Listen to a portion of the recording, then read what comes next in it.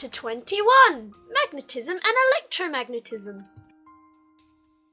Magnets attract other magnets and other magnetic materials. Magnetically soft materials lose their magnetism easily and are used as temporary magnets.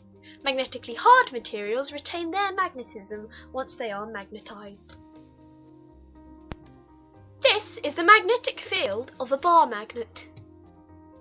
Magnetism can be induced by placing a material in a magnetic field.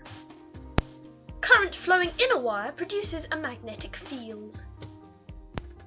Use the right-hand grip method to find out the direction of the field lines or current. The magnetic field for a circular coil looks like this. And the magnetic field lines for a solenoid is this. Electromagnetism is used in circuit breakers, relay switches, and electric bells.